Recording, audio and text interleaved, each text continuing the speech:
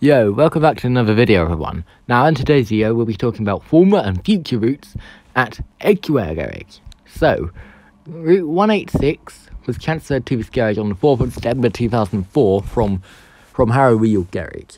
It remained there until September 2018, where the route went back to Harrow Weald. On the 8th of December 2018, Metroline commenced operating Route 292. And then, on the 4th September 2021, the allocation was transferred to Harrow Weald garage. On the 10th of October 2009, Metroline commenced operating School Route 606, and so remained there until the 24th of July 2021, when the route went back to Sullivan's buses. Okay, Route N5 was operated here at entrance inception.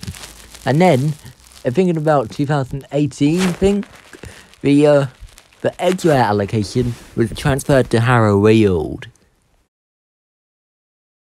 Okay, so Route N98 was operated at Edgware garage in some form or another for a total of from 2001 to the 11th of November 2017.